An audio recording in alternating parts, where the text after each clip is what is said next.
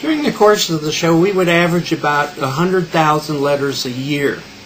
And in some years, when there were a couple of contests, 200,000 pieces of mail.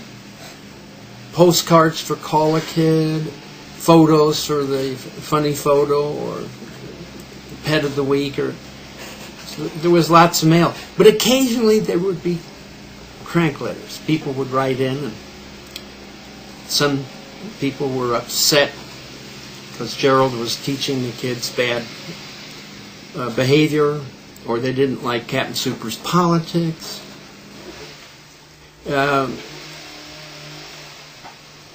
And I thought maybe we could use these letters. They could become part of the show. So we would read them on the air. We'd have the studio audience vote as I put my hand over each one of the letters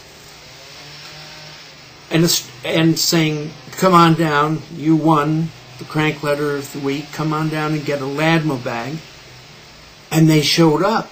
So of course immediately we were getting all kinds of horrific crank mail.